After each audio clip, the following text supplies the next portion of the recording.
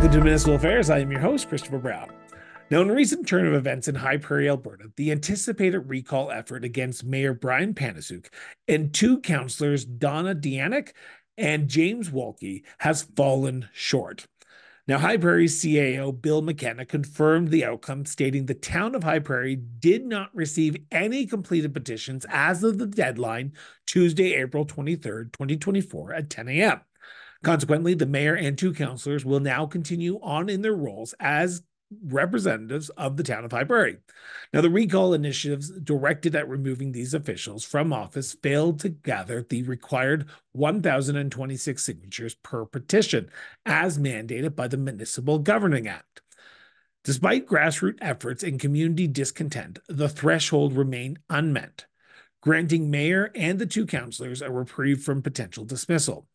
Now, this recent development marks the third unsuccessful or deemed unnecessary recall effort in the province within the past month. Wetaskiwin Mayor Tyler Gandam avoided a recall petition in his community when the deadline passed without submissions in Wetaskiwin, while in Deynaka, Mayor Doug Brooker preemptively resigned before such measures could be initiated, rendering the recall unnecessary. Now, since the inception of recall legislation in Alberta, instances of successful recalls have been rare, with only one notable case in the village of Riley where Mayor Nick Lee was successfully removed from office. Now, we had the pleasure to sit down with High Prairie Councillor James Waikle for a one-on-one interview moments after the announcement of the recall petition being unsuccessful was made. This is Municipal Affairs. Counselor, thank you so much for doing this. The news came out this morning. It was posted, I shouldn't say this morning, but this afternoon. The three recall petitions for High Prairie, which you were a part of one of them, failed to submit. How are you feeling sort of now that the official news has been released? Well, it's it's a weight off for sure. I mean, yeah, I was worried, right? I mean, you never know how these things are going to go. There's a process in place, and the process was followed. And I guess I don't know how many signatures they got. I guess they didn't get enough, and they didn't present the petition. So, now we can get on with governing in the town and making things better. I've worked the better part of my adult life. Well, my older life. Let's not say I'm an adult here. But I've worked a long time to try and make the community better, and being able to do that without the worry of the recall over my head is good. Like, I lost sleep over it, Chris. I honest to God, I'm laying awake at night and I'm like, God, like, So yeah, so for I'm those who are happy. listening right now who may not know what transpired, but this started, I want to say back in February of this year when Yeah. there was a sort of a commotion. I want to say commotion because I don't want to give it the weight that it deserves, but a commotion at council where council asked the mayor and two councillors, including yourself, to resign. You did not. And then they basically came in the day after and they filed this recall petition against the mayor and yourself and the councillor. And I forget the Deynaka. councillor's name. When they originally approached you, and I'm going to go back to the beginning here if you don't mind for a second. When they originally approached you to say recall, did you see this? Was this out of the blue, or had you had rumblings that this was coming down the pipes prior to this recall petition even being filed against yourself? No, it was. I mean, they asked everybody on council to resign, if I'm remembering correctly. It wasn't just the three of us. The people were, people were upset with decisions that were made, and you know what? I get that. I understand. Um, we're going to make decisions that aren't popular. Hell, we're going to make a decision that afterwards, sometimes we're going to look at it and go, "Oops." So, I get people. I understand that people are upset. I did not expect a recall petition. That was a bit of a shock. So, I just got the word the other day that no petition was filed with the town. So at that point, then I guess it stops the process. Um, yeah, I'm sleeping a little bit better at night now, knowing that that's done. It like So normally I sleep like the dead, and there was a lot of nights where I was just laying in bed 2, 3 o'clock in the morning thinking about this and thinking, God, I got to get up in 3 hours and go to work. So for the last 2.5 months, hypothetically, say 2.5 months, I think it was a 90-day period where they can collect the signatures to file. Yeah. You had this over your head. Did you change? And I'm asking this because you're the first person who's coming on the show to talk about the process that they went through. Yeah. Did the process change you as a municipal politician? Do you look at decisions now with this weight over your head, or while you were going through this process of recall, with a weight over your head saying, okay, I have to be sure of the decisions I make, because if I make the wrong decision in this period where people could sign a piece of paper and potentially oust me, I have to make sure that I'm not just making the best decision, but I'm making a decision that is not going to potentially impact my ability to be at this council table. You know, it certainly opened my eyes a little bit. That I mean, like the process is in place; it can be used, and um, knowing that now, I mean, you know it, but you don't really. It's like you don't know what to expect until you actually go through something. Has it changed me as a counselor? You always. It's not easy to sit around that table. Um, recall petition or not. The decisions that you make are always difficult ones. I mean, we're the level of government that is the closest to the people. So when we make a decision and I go buy milk, I'm going to hear about it, right? Did you hear comments during the recall petition period where from residents, or was it a non-issue? Because I read the South Peace News on a regular basis down here in Calgary, because why not? I used to live up in Fost, Alberta, so I still remember reading Chris Clegg and reading what was going on. Did you get a sense, because it didn't seem like there was much media coverage, and because there's the period that goes on, and how many stories can you make out of one recall petition? But did you hear from residents about if you were doing a good job, if they were going to sign it, or was it sort of an apathetic tone in the community to say, okay, someone's filed a recall petition? I had a lot of people um, tell me that they were supporting me, so um, that that meant a lot. That always means a lot. So that helped quite a bit. I didn't have anybody flat out say that, no, you're a dick, I'm signing the petition to get your ass out of there.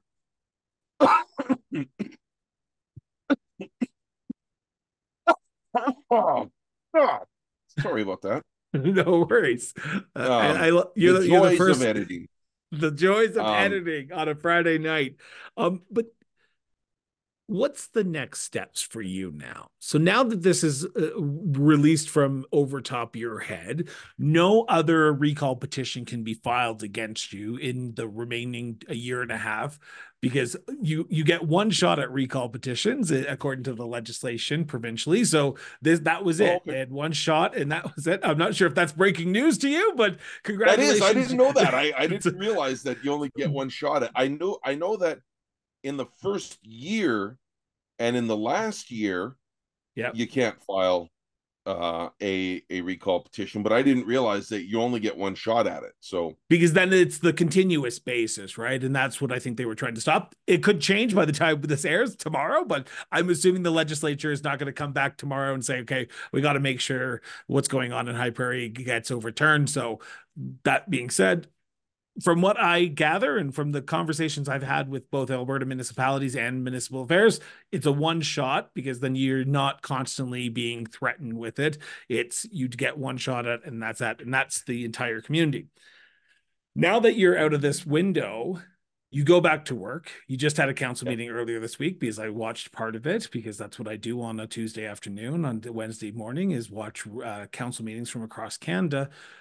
Do you look at the issues now in a different light, because now you have heard from people that the decisions you've made or the decisions you have been making aren't in the best interest for them? Or do you look at them now in the exact same light that you looked prior to this recall petition and say, okay, I'm going to make the tough decisions. Yes, I understand that people aren't going to be happy with all of them, but I have to be there because that's what the people of High Prairie have elected me to do. Yeah, I mean, you are gonna, I mean, for me at least, you always try to make the best decisions. And it's yeah, it opens your eyes a little bit that, you know what, be a little bit more aware in the moment. You're not always going to make the right decision. I don't think that there's a council anywhere that'll say, oh yeah, everything that we did was perfect. How arrogant, right? Because your decision affects people every single day, um, for good or for bad. And sometimes a decision that's going to be good for this person, it's not so good for this person. Or a decision that's not good for this group of people, but this person is going to be really. You've gone through this process. You're going to go back to work the next day. So Monday morning, when you wake up, you'll be the counselor for High Prairie still, and you were it as of Tuesday when the deadline passed at 10 o'clock in the morning. Do you now look towards the next election and say, do I want to put myself through this again? If the next election comes around and I get reelected, and I know I'm asking you basically announce your reelection plans in 2024, in an election year of 2025, but do you have those conversations with your family to say, okay, do I want these sleepless nights again? If a year after the election I get reelected and another recall petition gets filed against me, do I have it in me to have these sleepless nights? Or do you just take it one day at a time until that next election and you make that decision? Right now I plan on running again next year. My wife would be more than happy if I didn't. Um, but I Chris, I've wanted to be in politics since I was 6 years old, and I've been very fortunate to be elected, for 12 years previously, and to be back for another term here. Um, it's a privilege to serve on a council. I do enjoy it. Even considering the sleepless nights, I enjoy the work. I enjoy making my community better. I want to be able to say to my grandkids well, if I ever have grandkids, um, yeah, your dad helped do that. You know, we're here because of decisions that your dad helped make. So that your grandfather, God, maybe I've It's been. been it's a Friday night. I understand. Um, you yourself, along with your fellow counselor and the mayor, have now all been unsuccessfully recalled in some sense. And I said that was my last question, but I'm the host of the show, so I can ask a follow-up question because I want to ask this question. I should have asked this question earlier on. The three of you have probably become close over the last, not saying you weren't close beforehand, but when you go through this by yourself, it's a unique experience. But when you go through this with two other members of council that you're serving with, it's a unique beast. And I can imagine there's been conversations between yourself, your fellow counselor, and the mayor to talk about the path forward if potentially something does happen. Looking back on the last during the recall period, are you glad that you went through it with somebody? And I know that's a stupid question to ask, but I think we see recall petitions popping up across Alberta right now. We saw one in Wetaskiwin, we saw one in Calgary, we saw Riley, the only one to be successful at this date. Deynaka had one, the Medicine Hat, and now just recently, three in Onaway have just been filed literally last week. going through this with two other members of council, do you feel there was a sense of not so lonely island at the end of the day? Well, I mean, misery loves company, right? It's you never want to go through anything like that alone. It was I mean, it was nice to have somebody. God, I hate the way that sounds, but you know, I'm glad it wasn't just me. It was, the anger that was directed towards us. It wasn't just towards us. It was really towards uh, the majority of council. The people were dissatisfied with. I was told that the three of us were chosen because we have the most experience on council, and you know what? I mean, that's fair. That, I guess, if you're going to draw the line somewhere, that's as good a place as any to draw the line. Um, Did you and talk to the petitioner during the period? Do you mind me asking? um, well, when they knocked on my door to see if I wanted to sign it, They actually knocked on your door? I mean, I don't know Oh, where everybody lives either, so sorry, I shouldn't laugh at that, but that's kind of hilarious. Um, I should I note was this civil. that I didn't yell at them. We talked, right? And that, I mean, clearly I didn't sign it.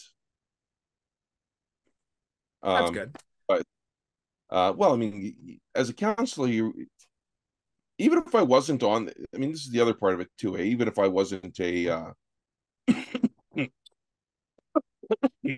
even if I wasn't part of the recall, as a counselor, I can't sign that because that breaks the code of conduct. Yeah. So, but no, you know what I mean. I had a conversation with the person that knocked on my door, and um, and then whatever. I mean, they went on and they were collecting signatures, and that's what they were trying to do, right? Is get the signatures required, and like yes, I'm I'm glad I didn't go through it by myself. If I'd gone through it by myself, um, it would have hurt a lot. I mean, it hurts. Don't get me wrong. I, they said, well, it's not personal. I'm like, well, it feels personal. I mean, especially in a small town.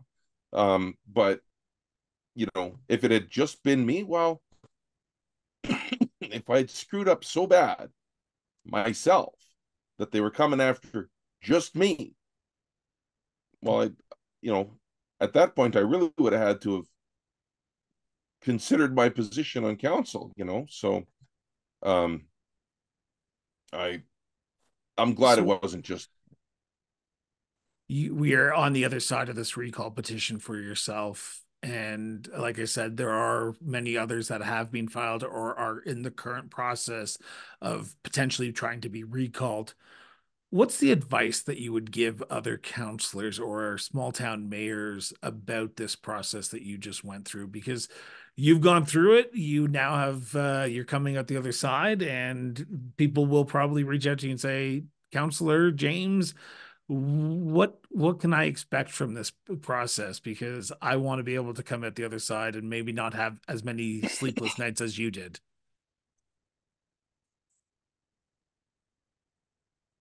Well, I mean, stay in close contact with your CAO and your fellow counselors, and and don't be afraid to talk to the petitioners if they knock on your door.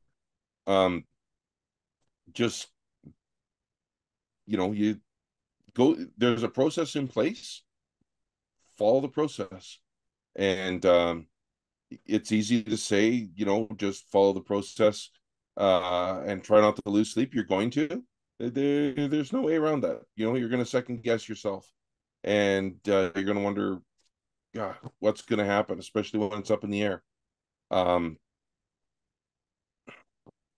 but stay, communicate with your CAO and as much as you can, and stay updated on progress, and just do the best job that you can as a counselor. For transparency's sake, I should note that James and I do know each other from when I was up in Fost. Him and his mother, which I do want to talk about off the air here in 2 seconds, but we lived in the same community and we knew we have mutual friends in common. So I did know the councillor prior to this interview. This is not one out of the random blue, but I appreciate the time nonetheless to sit down and talk to me about this process that you've just gone through and now what happens now for yourself. And I do appreciate your time. You're more than welcome.